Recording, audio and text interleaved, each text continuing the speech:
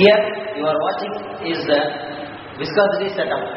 By using this setup, we are going to determine the viscosity of a liquid, that is water, by Poiseuille's method. The apparatus required for this experiment is water, burette stand, rubber tube, capillary tube, a stop clock, and then a meter scale. The burette is fixed in the burette stand. Using a rubber tube, both burette and then capillary tube which are connected. The capillary tube is kept horizontal by using a table. By using water, the burette is filled with water above 0 level. The burette opener is first opened,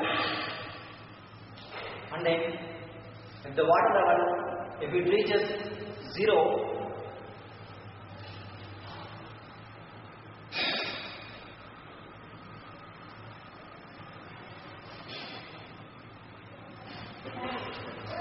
if the lower resistance of water when it reaches 0, at that instant the stop clock also switched on. For each 5 ml, we have to note down the time taken and then these readings which are tabulated in the tabulation. Up to 50 ml, we have to note down these readings in the tabulation.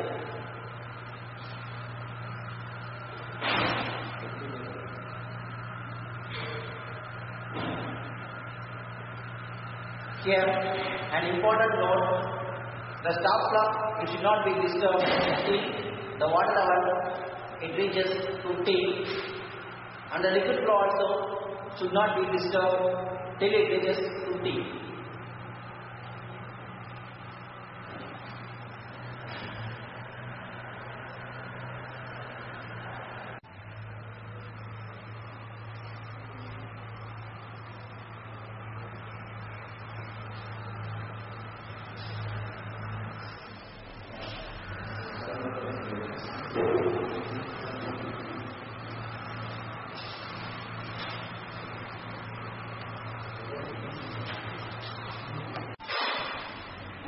For the first flow of 5 ml of liquid from 0th level to 5th level, 0th level of light from the table that is called as H1, and then 5th level of light from the table is called H2.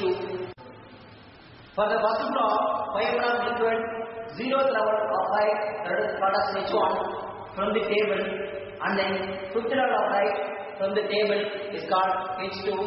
In this manner, the respective heights of each 5 ml of flow of liquid that is tabulated in the tabulation. Our capillary tube of diameter also is noted, that it is observed by using a travelling microscope. The capillary tube of inner radius should be found by using a travelling microscope.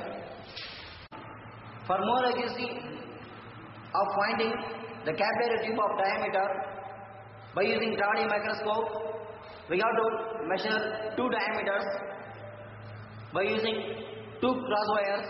One is vertical cross wire and another one is by using horizontal cross wire.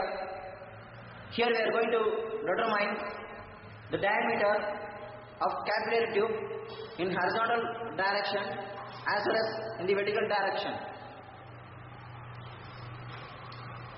By adjusting the vertical and horizontal screws, the vertical and horizontal wire that is fixed in the left circumference of the inner bore.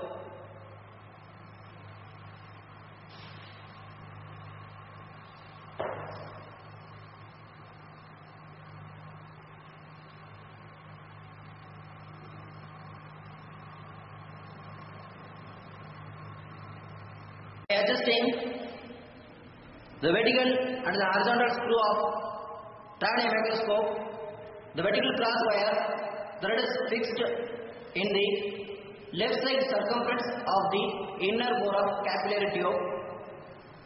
For that, we have to note down the readings in the horizontal scale.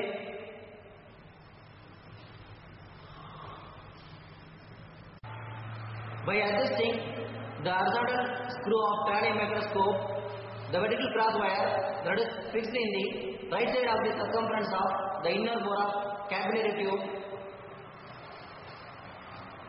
For that, also we have to note down the readings in the horizontal scale of traveling microscope.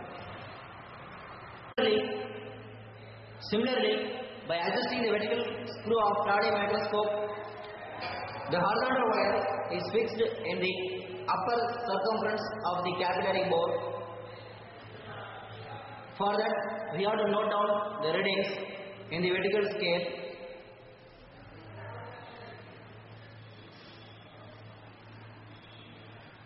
By adjusting the vertical screw of traveling microscope, the cross wire, that means the horizontal cross wire, that is fixed in the bottom of the circumference of the capillary tube. For that also, we have to note down the readings in the vertical scale, and all the readings of traveling microscope that is tabulated in the tabulation. The coefficient of viscosity is determined by using the formula eta is equal to pi rho g r power 4 ht divided by 8 lv. Here pi is constant and rho the density of water, g also a constant, and r the radius of the capillary tube. ht can be obtained by using the tabulation tool. L the length of the capillary tube, and V the volume of the liquid, 5 into 10⁻⁻⁶ meter cube.